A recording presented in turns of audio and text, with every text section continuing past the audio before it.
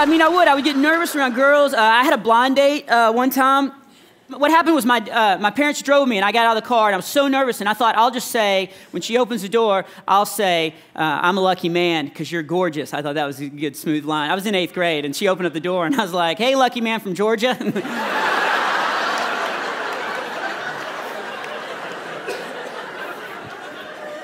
My dad just rolled down the window. He's like, Bob, get in the car. We'll go try another house. I say the wrong thing, especially around girls. It always happens. You know, even in youth group, growing up, I remember one time I was standing next to the most beautiful girl in our church, and the preacher said, turn to the person next to you and say God loves you. And I don't know why I did this, but I was like, hey, Bob loves you. No, God. I mean, I'm not God, he's God. I'm not a God, I'm his son. I'm not his son's son, I'm not Jesus. I'm not just, shout to the Lord, all the earth.